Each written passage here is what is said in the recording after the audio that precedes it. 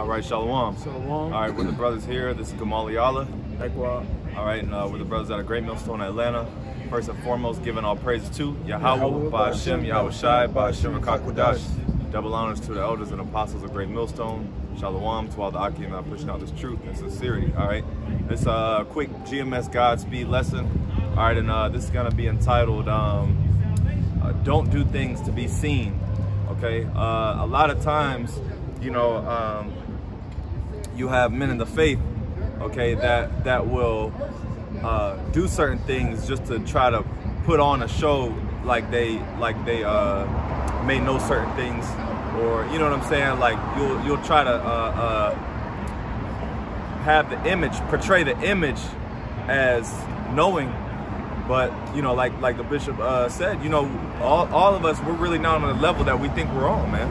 You know, so a lot of times, you know, we'll try to put on as if, you know, we're put on amongst men that you know, with a certain type of way, and you know what I'm saying. But that's, like I said, that's doing things to be seen, you know, and we don't want to be in that spirit. So this is Matthew 6:1. Take heed that ye do not your alms before men to be seen of them. All right, otherwise ye have no reward of your Father which is in heaven. Yeah, now it says, do not your alms before men, which alms is given to the poor. All right, but alms can also be a spiritual sense as given knowledge. Okay, because the scriptures is also known as manna and you know, food, spiritual food. You know what I'm saying? So don't do these things just to be seen of people. Like when you, I always think it's whack, but you see a lot of celebrities, when they give food to the poor, they give out money, they got the camera rolling and they do things just to put on that image, like, okay, yeah, see, I'm a good person. And see, we'll do that in the faith, like you know, brothers will, and you know, I've been guilty of it too, but you know, brothers will, you know, put an image as if, okay, I know this, I know that, or whatever. And you know what I'm saying? But you're really just doing it to kind of show brothers that you know. You know what I'm saying? So, I got a precept real quick. Yeah, go ahead. This is 1 Corinthians chapter 14, verse 26. How is it then, brethren, when ye come together, every one of you hath a psalm, hath a doctrine, hath a tongue, hath a revelation, hath an interpretation? Let all things be done unto edifying. You know, so everything that we do, everything that we're incorporating into this melting pot, into this building, this body, it should be done into edification, which is ultimately building up the spirit, right? You know, building up the character of ourselves and those around us, all right? And if you know, showboating your knowledge, the scripture said, knowledge puff it up, but charity edifies. You know, it's not about how much you know, and it's a full spiritual wise word out of season. You know, it's a time, of course you want to study and do diligence, but according to the period in which YAHAWAH has set up, that's when these you know, bullet points need to be brought forth. You know, everything unto edification, man. Beautiful. Not vainglory. Yeah, beautiful. I'll keep going because I didn't realize it keeps going. Verse 2, it says, therefore when thou doest thine alms, do not sound a trumpet before thee, as the hypocrites do. So the scriptures actually call this a hypocrite. Okay, because you know, you're really, you know, it also goes into being real. Just be real with yourself. You know what I'm saying? You don't have to you don't got to put on, you know. I'll keep going. It says, as the hypocrites do in the synagogues and in the streets, that they may have glory of men. Verily I say unto you, they have their reward. And that's their reward. Your reward is being glorified by men. Yeah. Your reward is getting filthy lucre. You know, your reward is to be an image, but not to, ultimately you're not fulfilling that image, man. Yeah. That's why YAHAWAH said, he was speaking to the disciples, he said, the Pharisees follow what they say to do, but don't follow their conduct. Because like the scripture says, they're hypocrites, man. You know? It's a little bit more. And you know what? This reminds me of Christians. Christians, they're the biggest hypocrites as far in this respect, because they be trying to put on this image as if, you know, I go to church faithfully, I go to, you know, I do this, I do that in the church, and I'm involved, and I love God, and they are the main ones that don't even really know the Lord, you know.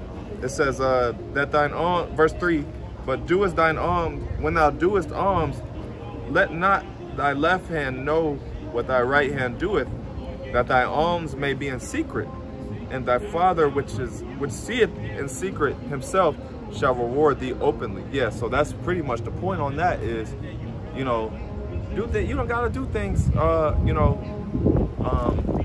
to show, you know what I'm saying, showcase, basically.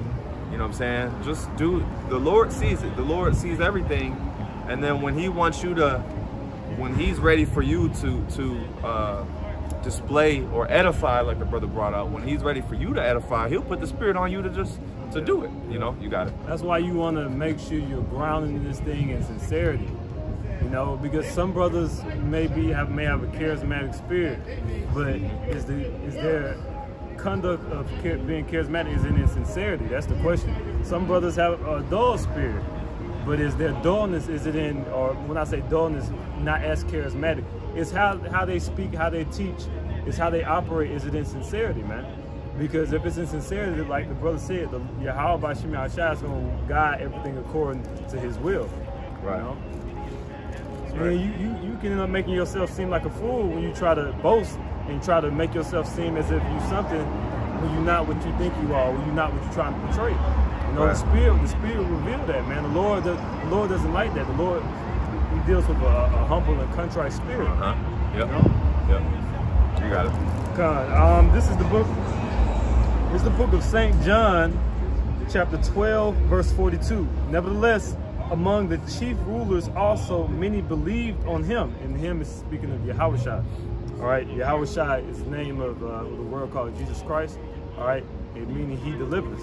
All right, it says, but because of the Pharisees, they did not confess Him, lest they should be put out of the synagogue.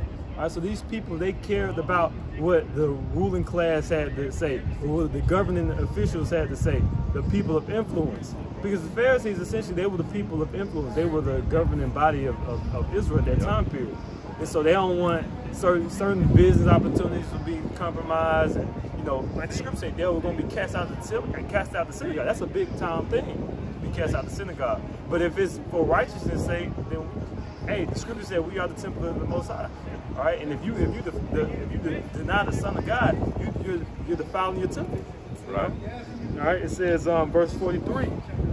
It says, "For they love the praise of man more than the praise of God." Yeah, they love the praise of man more than the praise of the Most High. You know, and we should really be seeking to please the Heavenly Father, man. Yeah. You know, because He's really that's who called us into this work. You know, that's the first works, you know.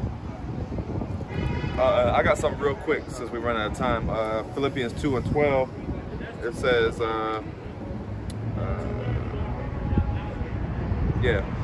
Philippians 2:12, wherefore, my beloved, as ye have always obeyed, not as in my presence only, but now much more in my absence, work out your own salvation with fear and trembling. Yeah, so it says not as in my presence only.